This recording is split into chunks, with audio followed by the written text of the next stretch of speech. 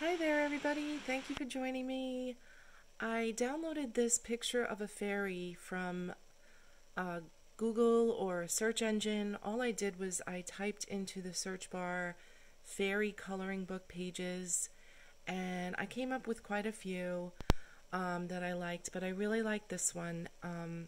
So I'm not going to show you the whole process at this point, but I will have the process outlined as to how to select a picture from any search engine of your choice, find the right one for you, and resize it after you copy and paste the image into a word processing document.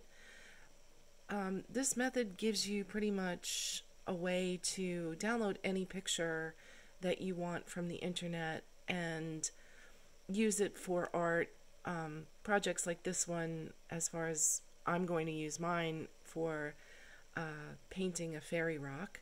I do like to use a base image when I start. I don't always like to copy everything, but I do like to embellish it from a base image. I don't think there's anything wrong with that.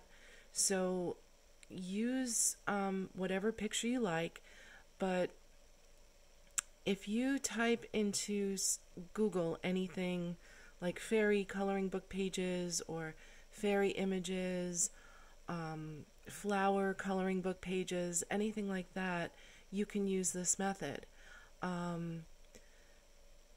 So once you copy it using the method that I will have outlined somewhere on this blog post or in the description box, I will leave links to other information or videos as to how to get to this point. But it's basically just a copy and paste method. If you click on any picture on the internet that you find, you can select copy, and then you can just paste it into a word processing document. So it's basically a copy and paste, like I said. Sorry to keep repeating myself, but it's very easy to do. And then when you get it into the word processing document, it's going to be fairly true to size as to what it's going to print out. So that's why this is a great way to print out any picture from the internet and use it. You can basically just hold up your rock to the picture and see it is going to fit. So this is the rock I'm going to use. It's going to fit. And then if I wanted it bigger, I click on it and then grab the corner, and I can make it bigger or smaller like that. If I want to do a reverse, I can go up to picture format up here. I don't know if you can see that.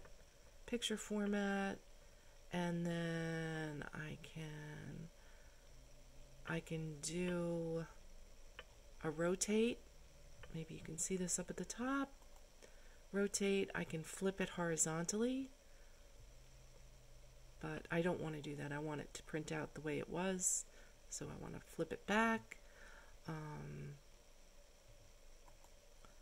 So there we go. You can add borders to it. You can make it borderless. You can do so much in word processing. So anyway, I'm going to just print it out as is. I think I'm going to put no border, no outline. And there we go. I think that's about the size that I want. You just got to click around. You got to play with it.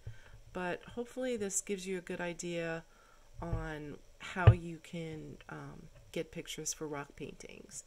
So there we go. I hope you liked the video. If you have any questions or comments, please leave them in the comments section below, and I'll be happy to get back to you as soon as I can. I hope you'll join me again for another rock painting tutorial or another craft project, and I'll see you in the next one. Thank you for joining me. Bye-bye.